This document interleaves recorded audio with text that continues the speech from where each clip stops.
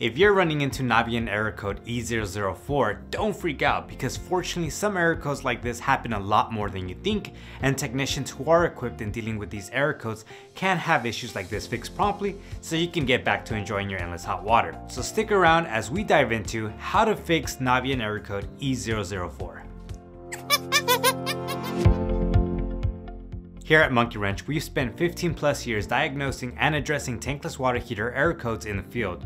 There isn't much we haven't seen, especially with Navien. Before we break down what Navien error code E004 means, if you're interested in learning more about your Navien tankless water heater, check out our Navien tankless water heater guide that's linked below that has so much info on all things about your Navien tankless water heater, including other error codes. Full disclaimer, resolving the error code does require professional assistance to ensure system functionality. While it can be a drag to have to call for help, the alternative is many articles and videos that will tell you that you can simply unplug and plug your tankless water heater back in to resolve the error code. This is essentially the equivalent of unplugging a car battery to get rid of a check engine light, but the underlying issue will still be there. Well, stick around because we're not here to put a band-aid on it, we're here to get to the root cause. Hey, if you're new to this channel, consider subscribing as we're constantly adding new videos every week on all things plumbing, heating, and air. Now, let's jump in. What does Navien error code E004 mean? If Navien error code E004 pops up on your tankless water heater, it means your unit is experiencing false flame detection. When you run into this issue, the sensor that picks up light from flames is not detecting a flame. While this is one of the more common Navien error codes, it is less frequent than others. There are a couple of different causes for Navien error code E004. For instance, this error code can trigger due to a blockage in the venting system. It doesn't just stop there though. If you have a blockage, it can short the onboard circuit board, which is what will ultimately cause false flame detection. On the other hand, if there's no blockage, you likely have an issue with the heat exchanger, such as a leak. So how do you fix Navien error code E004?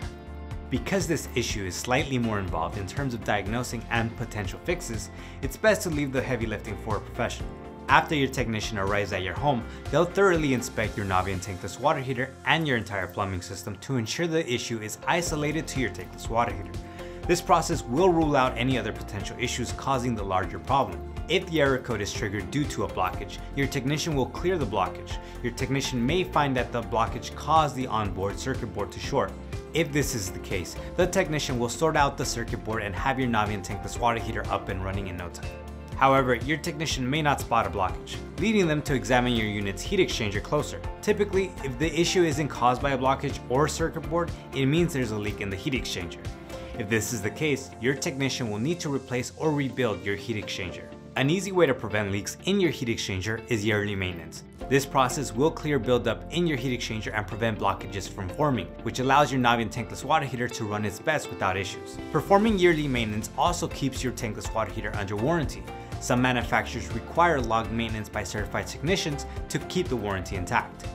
So we've covered what Navien error code E004 means and how to resolve the issue. Now you can confidently pick up the phone and talk to a technician to explain the issue.